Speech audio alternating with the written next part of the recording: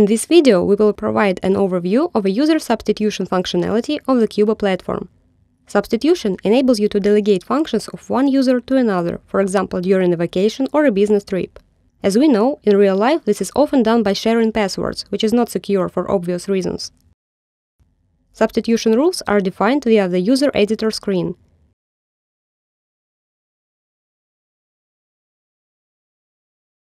Substituted users can be added on the corresponding panel.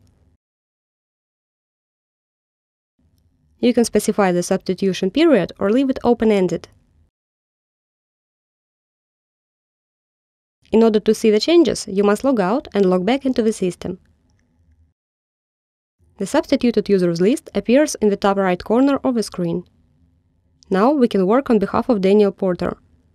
When a substituted user is selected, the system will apply the corresponding security settings, display this user's assignments and business processes, and so on. Thus, we will have access to all functions available for this user. At the same time, the changes history and the entity updated by and the created by system fields will always display the name of the actual user. Let us create a record in the system to demonstrate this.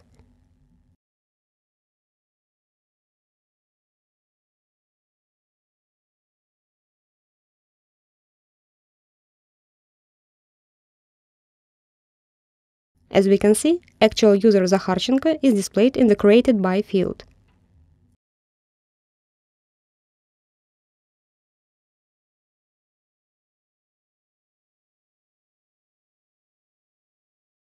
The same name is recorded in the changes history, which is essential for proper auditing.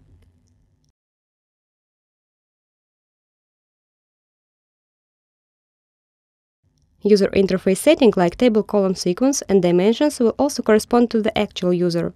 Thank you for watching.